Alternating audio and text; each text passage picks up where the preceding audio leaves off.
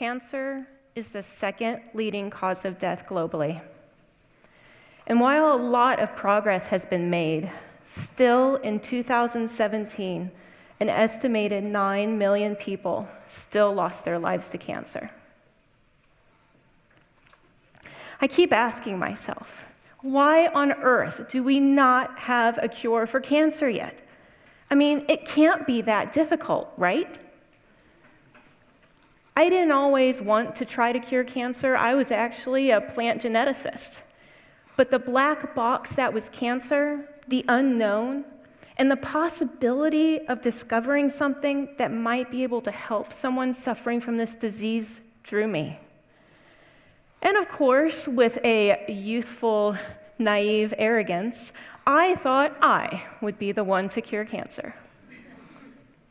So my path started by joining the PhD program at UT Southwestern Medical Center in Dallas. I had this, to me, very simple theory that all you needed to do was find something unique about cancer that you could target and kill that cancer. But while I was there, I came face to face with radiation-resistant breast cancer. Radiation-resistant.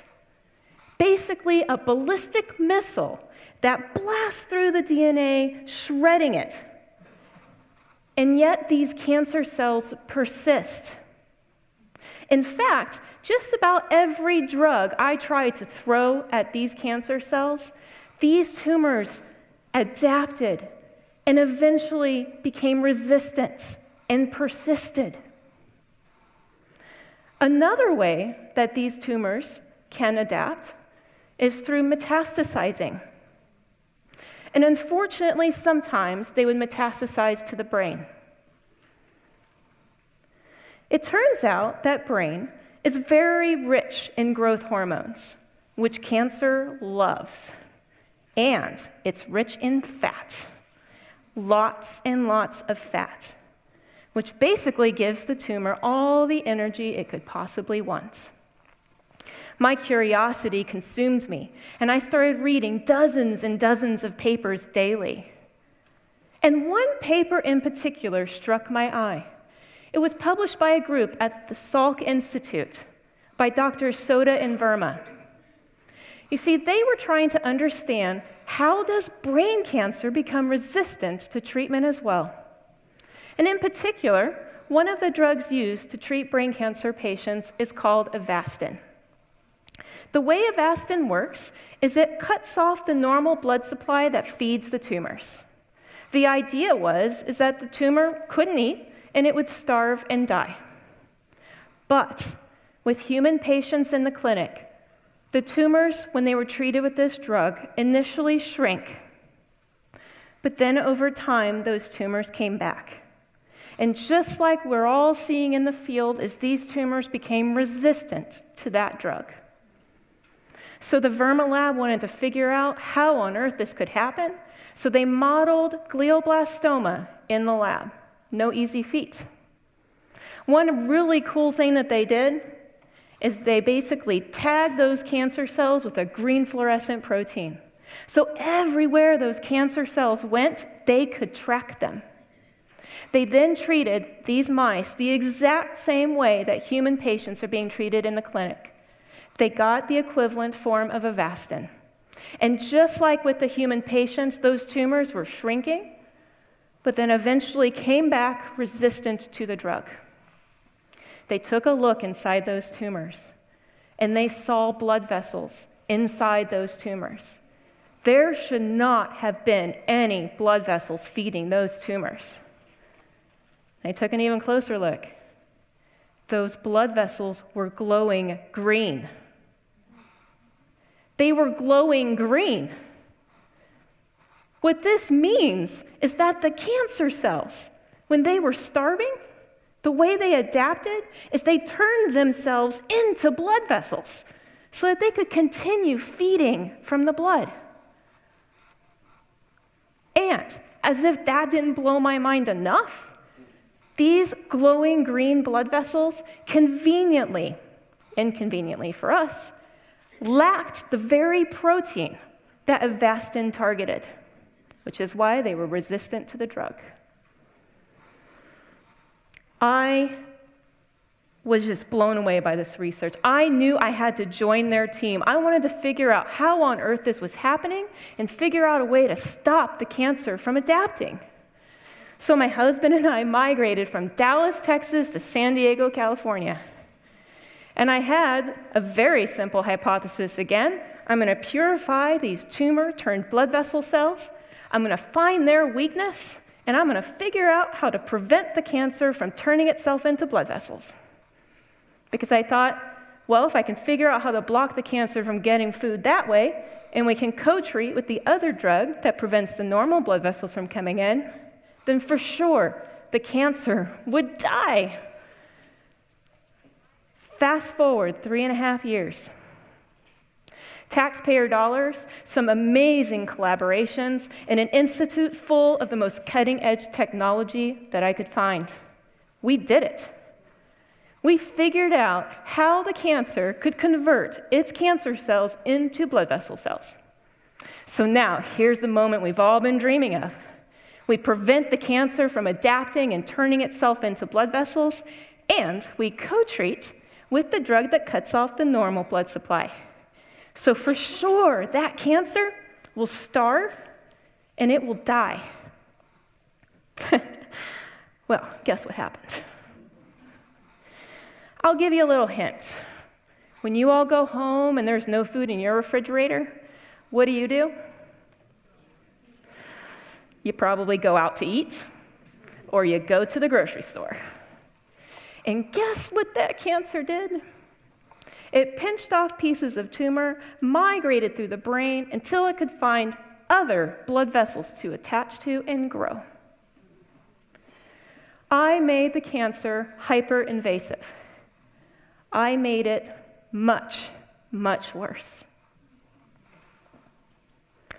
This was an epic fail. And I'm not going to lie, it was a career contemplating fail. My plan B at this point in time was sounding really good, which was to leave this whole research thing altogether and go make chocolates for a living. You see, everything I knew did not contain the answer. We all come to these forks in the road. Okay, let's be honest. This was more like an entire road closure. I mean, the bridge was just swept away in the flood. But we have to figure out where the detour signs are so that we can keep moving forward. Up until now, I was trying to find unique things about cancer so that I could try to kill the cancer. But it wasn't working for me. The tunnel vision, the smaller picture, wasn't working. I needed a bigger picture. I needed to take a step back from my research. I began to start interesting conversations with my colleagues studying vastly different fields than my own. I was learning about autism. I was learning about schizophrenia. I was learning about depression, cystic fibrosis. I attended stem cell conferences, even neuroscience seminars. I started to see the human body and disease with a wide lens. The tunnel vision, I stepped out of it. The blinders came off. On one of my detours, I learned some pretty cool things about stem cells. Now, we all know that stem cells have this incredible ability to become just about any cell in the body. But I learned that stem cells have other superpowers. One of the superpowers is that they have incredibly loose DNA, which allows embryos to be able to adapt and change its DNA so that it can be ready for the environment it's about to come into. Another superpower of stem cells is they are invisible to the immune system. Another way that the embryo survives being in the host so that the host immune system does not attack it. And not to mention the very high doubling rate and the altered metabolism. Some of these things started to sound awfully familiar to something I knew really well: cancer. In fact, cancer researchers have been discussing these cancer stem cells for decades. But there's a lot of us that are starting to see cancer as a reawakening of this embryonic stem cell signature. So what on earth do I mean by that? So we have the sperm and the egg, they come together, and it makes stem cells.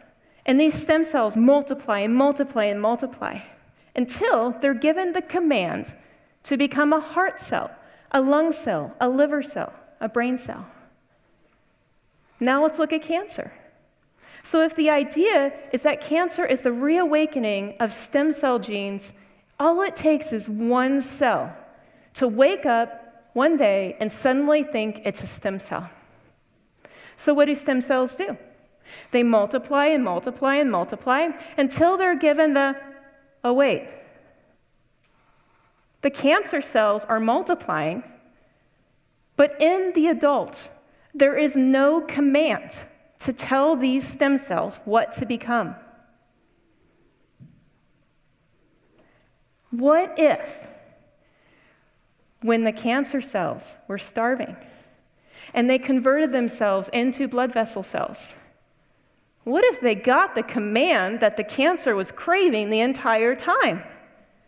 What if these cancer stem cells were suddenly told to turn into another cell? So then I thought, maybe I shouldn't try killing cancer directly. What if I just converted the entire tumor into a bunch of blood vessels? At least that way it wouldn't be cancer. But then the nightmares consumed me. I kept thinking, I'm just going to create a bunch of blood vessels on the brain, it's going to cause bleeding, and it's going to be epic fail number, I lost count. But about that same time that I was having those nightmares, an interesting accidental discovery happened. It turns out that when these cancer cells turned themselves into blood vessels, there was evidence that the immune system can now see them. This means that the cancer cells, when they turned into the blood vessels, they lost their superpower of invisibility. So it is my hope that if I convert the entire tumor into a bunch of blood vessels and stop trying to kill cancer directly, that the human body and this magnificent machine inside us will clear the cancer for us. And if you think about it, in the history of medicine, what else do we kill? We kill bacteria, viruses, yeast. The common theme in all of these is they are foreign invaders to our bodies. But cancer is not a foreign invader. It is part of our own bodies that has become sick. So maybe, instead of killing cancer directly, I can just convert the entire tumor to these blood vessel-like cells, and along the way, cancer can clear cancer for us. The body can clear the cancer for us. Have I cured cancer? No. But I have formed a theory, one that should be tested by others, based off of a lot of failures, but some really interesting pieces of data that just make you go, And this is built off of generations and generations of scientists before me, and even those that right at this minute are in the labs trying to put an end to people losing their lives to cancer. Sometimes problems are not as easy as we once thought they were to solve. We come to these forks in our path, or if you're in my case, you come against entire road closures, and you have to start looking for detour signs. But it is important that we continue moving forward. And in doing so, we must begin to seek out information outside of our immediate fields. We must collaborate, engage, and try new things. In doing this, I have been able to form a hypothesis of turning the cancer into a defined cell type, removing the superpowers of the cancer so that the body has a fighting chance to take care of cancer for us. I have started to see cancer as not an invader to our body, but instead a part of our body that is out of sync with our health. Now the challenge becomes, how do we put this part of our body, back into alignment? A theory that I believe can traverse into many other human ailments, including metabolic diseases, sleep disorders, microbiome dysfunction, and even neurodegenerative diseases. My path continues. Whatever problems you are trying to solve in your life, take off the blinders. Try to look at the problem through your inner scientist wide-angle lens. Collaborate, engage, and keep moving forward. And above all, enjoy this non-linear journey of discovery with me. And if we're lucky, maybe we discover something that can help someone someday soon.